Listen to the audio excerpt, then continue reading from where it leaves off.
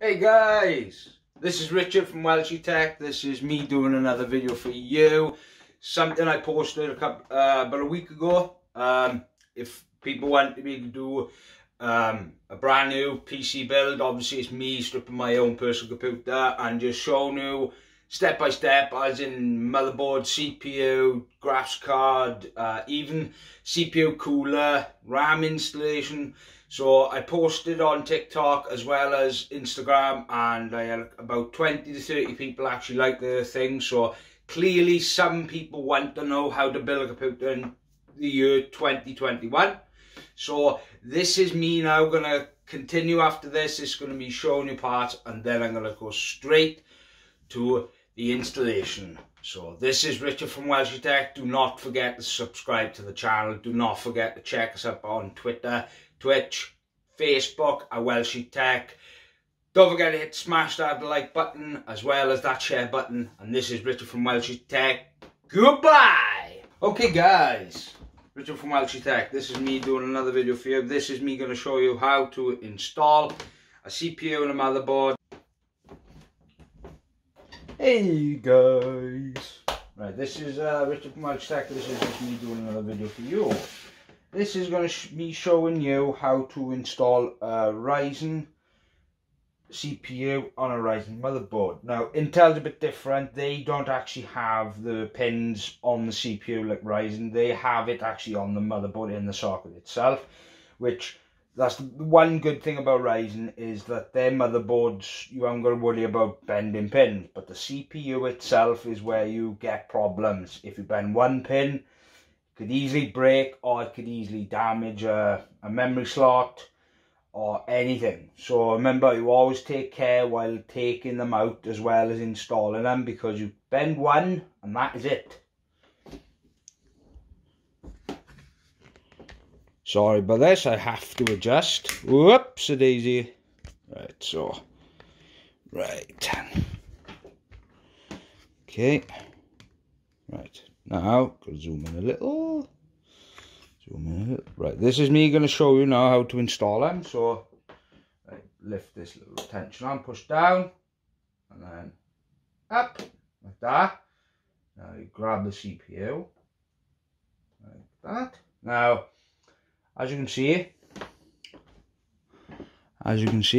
there's all these little pins, which you break one, that's it, right? So, there is actually a little, there's a little triangle on that side, but with Ryzen, they only go in one way. They don't go in any other. So remember now, right? There's a little go pin there. Goes in like this. Right. So like that.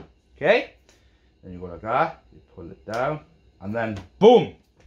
That is CPU installation. Now RAM is a little bit different. Now, as you can see by here, focus, focus, focus. Oop, there we go. Right, there's a pin here. It only goes in one way. It only goes in one way, right? So now, when it comes to motherboards and memory, it's usually best to go for not the first slot, it's the second slot, then it's not the third slot, it's the last slot, because it's just the configuration. It didn't used to be like that. It used to be completely different years ago, you know, but obviously with dual channel mode you get more performance. So all you do is clicks on each side, okay, little clips, you go like that, go like that, you go like that, you go like that, and go, oh, there we go. That's RAM installed. Now, a CPU cooler is different, because Ryzen comes with this default retention bracket, and the actual cooler that comes with the Ryzen CPU is a little bit different. It's basically, you take these off, and then there's a back plate at the back which comes with the motherboards, thankfully. Then you just screw it on. When it comes to obviously installing like an AIO or an aftermarket cooler, some of them use this old AMD retention. Years ago it used to be, get a flathead screwdriver and you would push it down on the clips, which if I show you, which is by here, these little clips, those, but obviously it's different now. But what they used to do was get a flathead screwdriver and you press it down, but a lot of people used to ram flathead screwdrivers straight through their motherboard. So now I'm going to show you how to do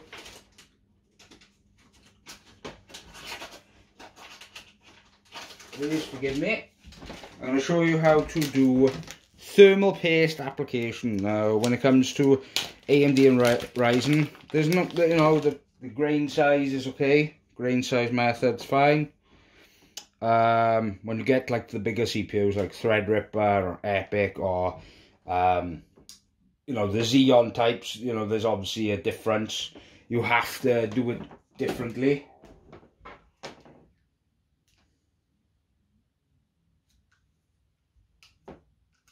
Might be a long video, but I don't know, I promised people, so right, that's not doing it. Okay, never mind. I've got another one down here. Right, so the thermal paste I'll be using is the MX4 from Arctic, just something like that. See? So you unscrew it like that. You go like that, and a little line, a little bit of blob there, and that's it. That is it. That is all. That little blob is it. Focus. So that little blob, and that's it. Right, next we're going to go for motherboard installation to the case, so please continue to watch. This is WELSHYTECH. Bye. Okay, and guys, this is motherboard installation. So, I've shown you CPU as well as RAM. Now, this obviously is pre-done because you know, this is my personal computer and obviously I need it. But what you do is, some motherboards don't come with IOs, but majority of them do now. IO covers, not before they didn't, but now they do. So what you do is you line it up with the cutout in the back of your case. It depends on what size you go for, M-ATX or ATX. My motherboard's an ATX motherboard. You place it down like that and you push. There we go. Done. Now it takes these tiny little screws. Now I've already done mine. As you can see, a little iFixit little tray, which I've already had done myself. It's these little tiny screws, which would come with your case mainly. Comes with your case, not your motherboard. It's that tiny little screw. See? Whoop. There we go, that tiny little screw. Some motherboards will come with these standoffs that hold your motherboard in place just in case you're doing a vertical installation. But as I'm not, all you do is, remember, you don't want to crush down on the thread because you can damage your motherboard by doing it too tight. Worst thing you could do is actually damage it. Now, before with the older type motherboards, they used to come with cases.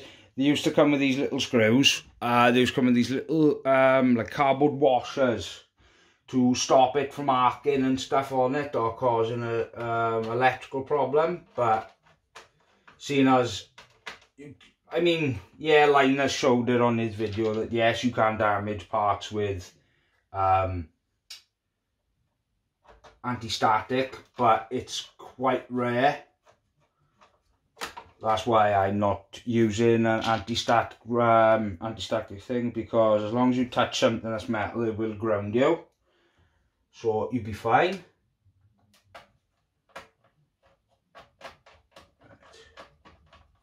So That's in. That's in. Okay.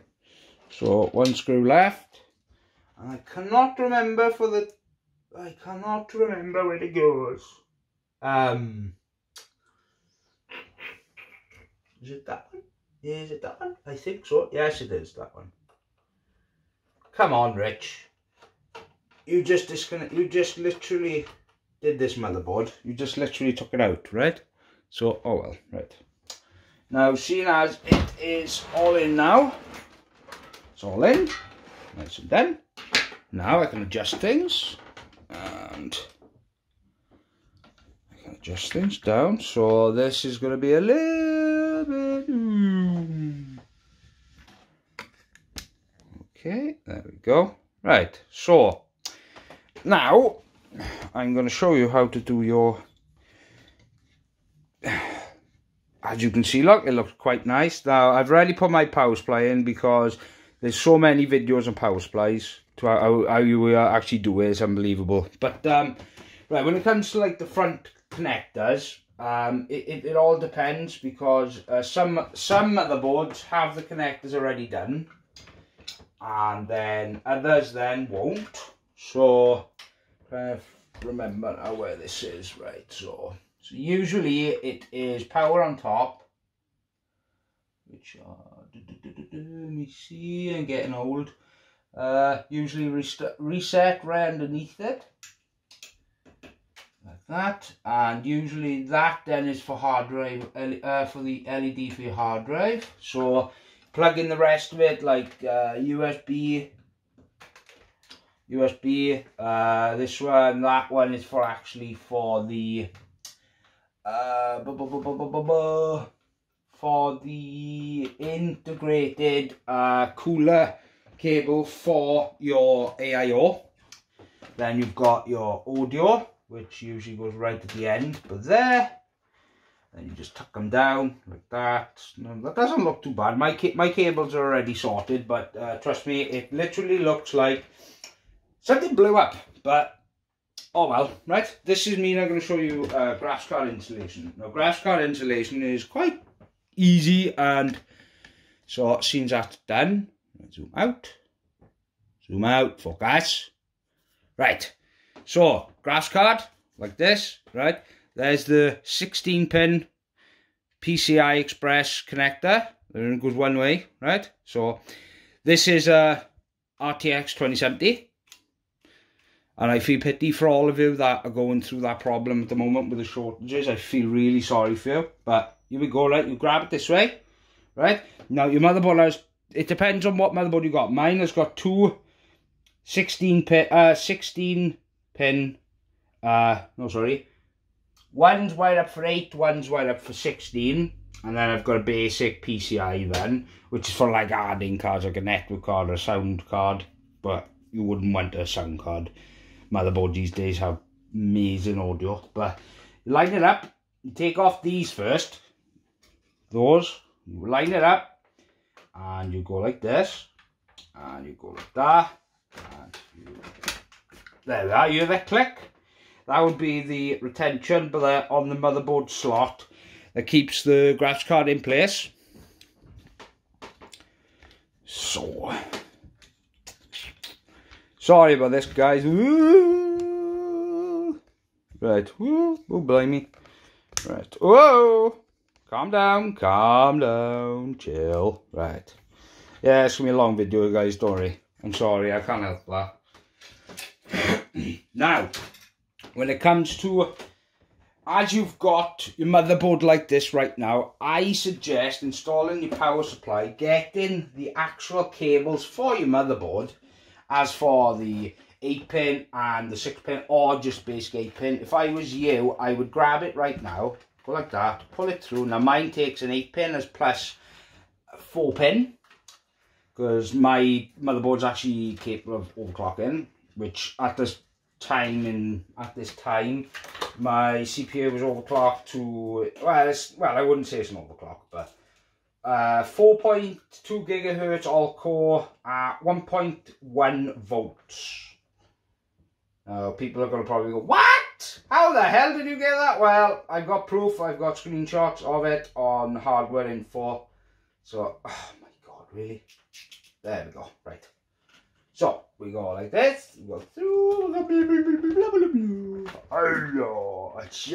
Uh-oh. Uh-oh. Ah, you bugger. Ah, no. Don't you dare. No. Right, here we go. Right, so, now I suggest plug it in your 6-pin. No, sorry, your 4-pin. Why is this caught now? Ah, right, there we go. So, 4-pin, 8-pin, like that. Right, this now, obviously, that's just going to get in the way now, but what I would do is like that. I'm not going to show you cable management because there's so many better guides online for cable management. Trust me, you don't want me teaching you how to do cable management. Trust me on that one, because I would literally be taking you down a rabbit hole you do not want to go. And that's honest to God now. It's me being honest with you. Me being honest with you. So, take this. This would be for the 24-pin. Uh-oh, hold on. Right, so, like that. Grab it, go like that, and there we go, nice little click. Pull up there, like that, lovely. Nice and clean. Now, GPU cables. Oh God, this one's disgusting because the way I actually cabled this is horrible. Honestly guys, I swear now, this was never my intention, but honest to God, this is disgusting. Watch this mess. Oh, now look at that. That looks absolutely ranking. It looks absolutely ranked. Now, I'm not a fan of this. Trust me, I am no fan of it. But, one of them things, right? So you pull it like that. Now, oh, you gotta be kidding me. Right, there we go. Right, there's that one. Okay guys, so obviously you've got to take these now. This is for the graphics card. You've got to do that like this, right? You just take a normal thumb screw. Uh-oh. See, I hate it when it does that. Oh my word, see, I hate it. I really hate it. Don't get me wrong, I love iFixit, but I mean, it's not very bloody thing, like, you know. I mean, yeah, it is. Ah, no! No! You bugger. Right, I'm going to put it with my hand for now. I don't trust it. Right, so like that. Right. Now, sorry about the angles, guys, but I'm trying to get the best shot so I can show you what I'm doing. At the moment, you know, it's a bit of a pain because I'm trying to film this by myself, but there we go. So, whoops.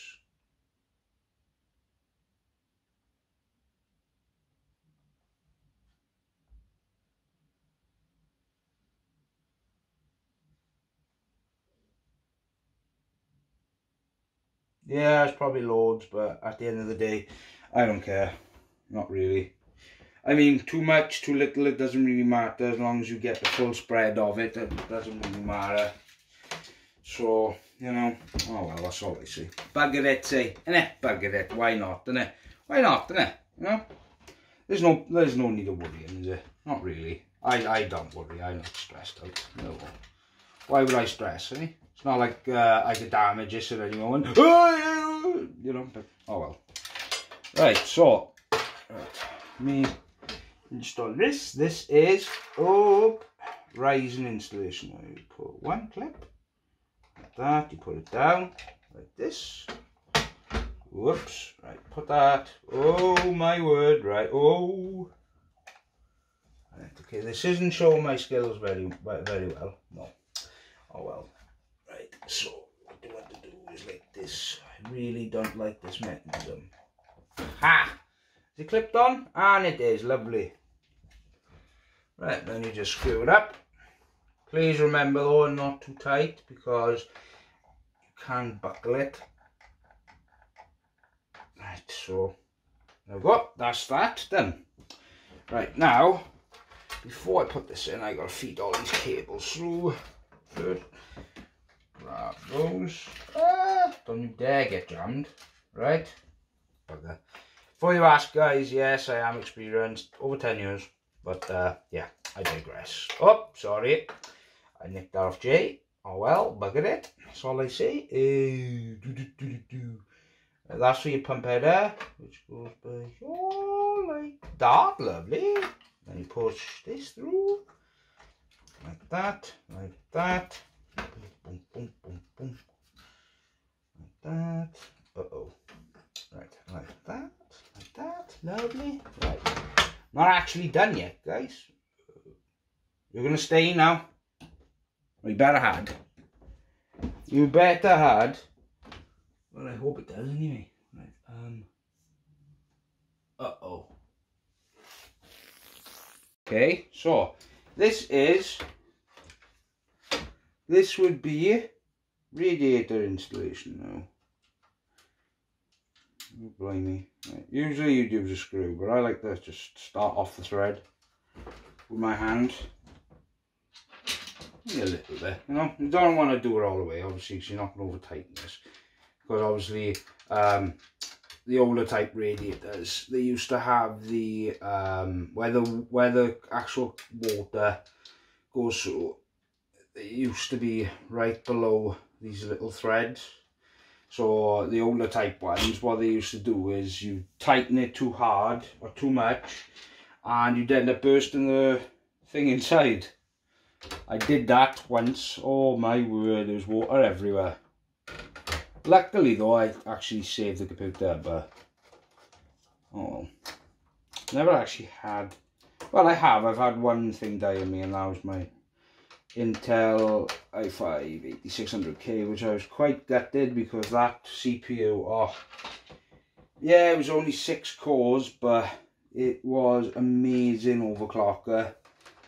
4.7 gigahertz or like 1.35 volts, and that was amazing back when that was quite impressive for Intel, you know. Oh well.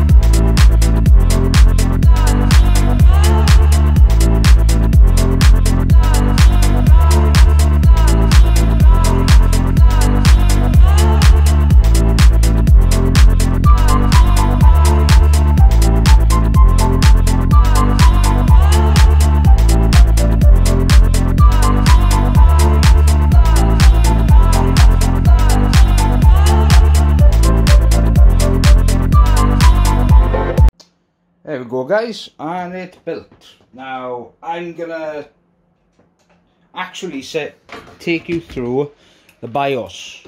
Okay, this is me gonna set you through the BIOS. Just keep pressing delete. This is just me showing how you set it up. Right, so that's mine. That's my BIOS. Okay, so whoops, it's easy. So that's my BIOS. Obviously MSI has got a click interface, obviously. So as you can see, 4.2, and we've got overclock settings. See, 3600. Everything's fine. As long, obviously, if it's booted, then that's a good thing. That is actually a good thing. But yeah, I'm gonna edit this video now. Do a couple of little shots. Obviously I haven't finished everything. Do you want to see the back of my case? Well, this is what that's what you call kind of cable management. See, kind of, yeah.